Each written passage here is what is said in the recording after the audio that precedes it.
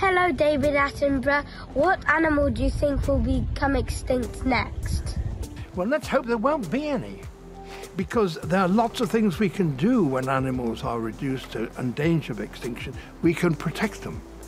About 40 years ago, I was with some mountain gorillas in central of Africa. Mountain gorillas were then very, very rare. There's only 250 of them left. And we showed pictures of them on television around the world, and people thought how terrible it would be if these became extinct.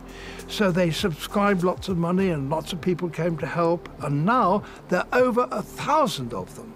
So you can save an animal if you want to, and you put your mind to it.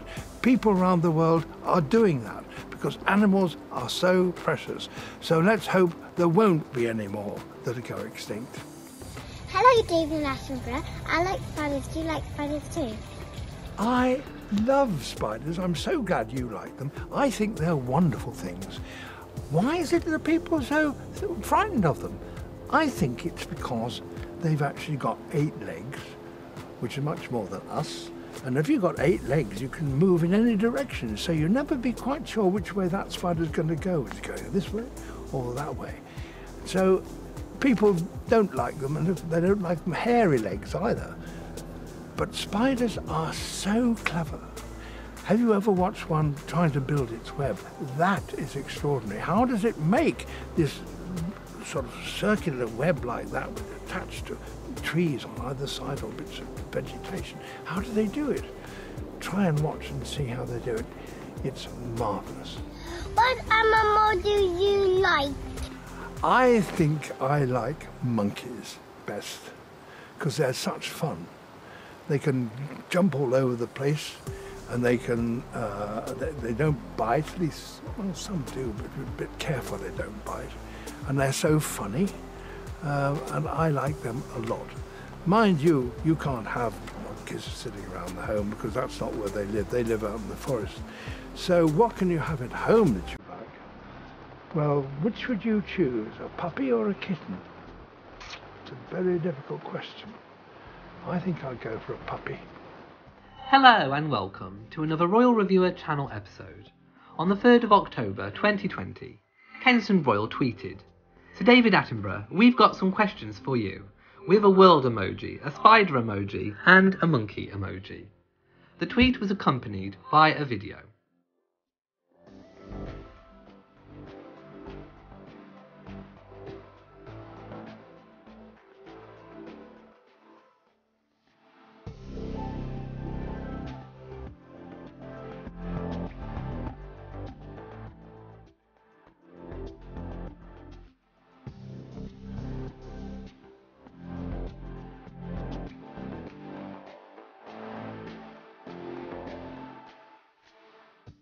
On September the 26th, 2020, Sir David Attenborough joined the Duke of Cambridge for a private outdoor screening of his upcoming film, David Attenborough, A Life on Our Planet, at Kensington Palace.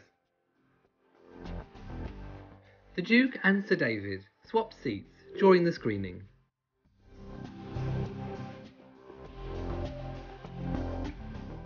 When Sir David met Prince George, he presented him with a giant shark tooth. Sir David said that he discovered the fossil during a family vacation to Malta in the 1960s. The tooth, which once belonged to a megalodon, is said to be 23 million years old. David Attenborough, having gifted it to the young prince last week, prompted Maltese Culture Minister Jose Herrera to say that the tooth should be in a local museum. However, Herrera decided to let the young royal keep his gift. Further to the initial remarks, as reported in the Maltese media, Minister Herrera would like to reiterate that no action was initiated or will be taken on the issue, a ministry spokesperson said on Tuesday. The Duke and Duchess of Cambridge are delighted to share new photographs of their family with Sir David Attenborough, taken after the Duke and Sir David attended an outdoor screening of Sir David's upcoming feature film.